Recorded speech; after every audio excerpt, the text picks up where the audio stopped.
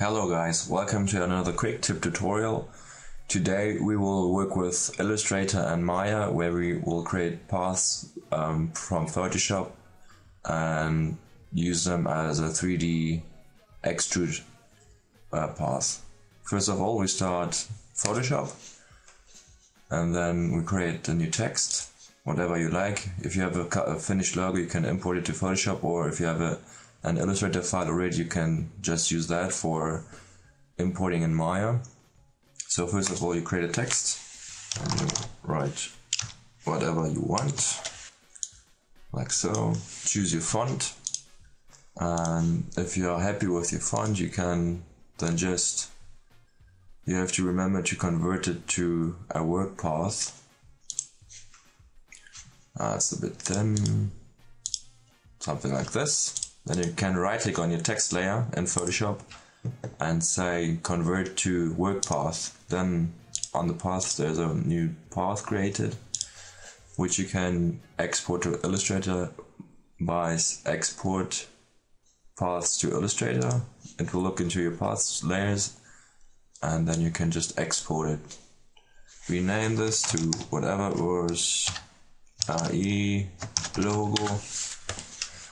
And then you can look it up in Illustrator if you're happy, if it's all correct. Probably you have your logo already from your designer, or I'm not sure. And then you can see it's here. It's worked perfectly, everything is correct. Then you open up Maya, click on File, Import, and choose Illustrator file, and then choose the OS logo, Import, and then it's imported into Maya. It's not always correctly at the 0 point in the scene because of the file size in Photoshop. So if you're not happy with the position, you can just reposition it.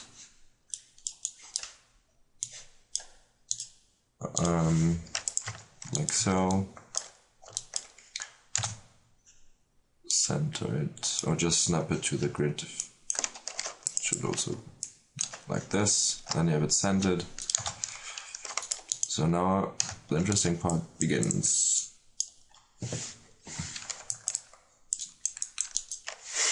You can select, first turn off the grid. These are all now groups from your from your text. It's automatically created. Okay, and then you go under Surfaces menu. You can go into Surfaces, Bevel Plus, open the option box, and then you can set your bevel styles. I like this one very much. This one here is pretty nice. And then somehow you cannot select all text layers together and bevel it. You have to manually go to each one.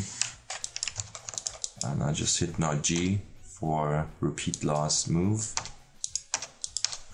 And then you have your 3D bevel of that. You can select now each of these, go into the channel box, and it should work that you now set the width for everything in the channel box.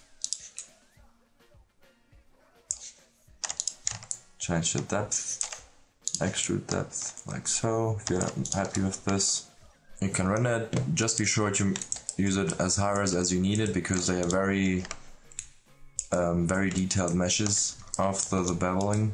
So be sure to check that for performance issues. And then you can just apply textures, render it. I quickly can show it in Maxwell. Assign new material. Let's say Maxwell layer material. And then you can quickly make a chrome or something like that. Roughness to 2, and then open up Fire. Be sure to check into my website, where you will find interesting blog articles, news and new trainings which I created, and even see my portfolio. Thanks for watching.